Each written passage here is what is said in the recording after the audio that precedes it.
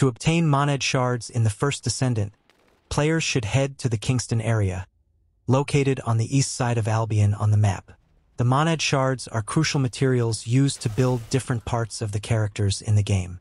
These shards can be collected from resource crates in the Kingston area, particularly the Kingston resource crates, which are major sources of Monad shards. Once collected, players must combine the Monad shards with other items like semi-constant plasma and monite stone to craft various character parts such as stabilizers and spiral catalysts. Furthermore, players must venture to different locations on the map to gather the specific materials required for each part of the character they intend to craft. Overall, acquiring Monad shards is essential for character building and progression in the First Descendant, making exploring the Kingston area and locating these shards a priority for players.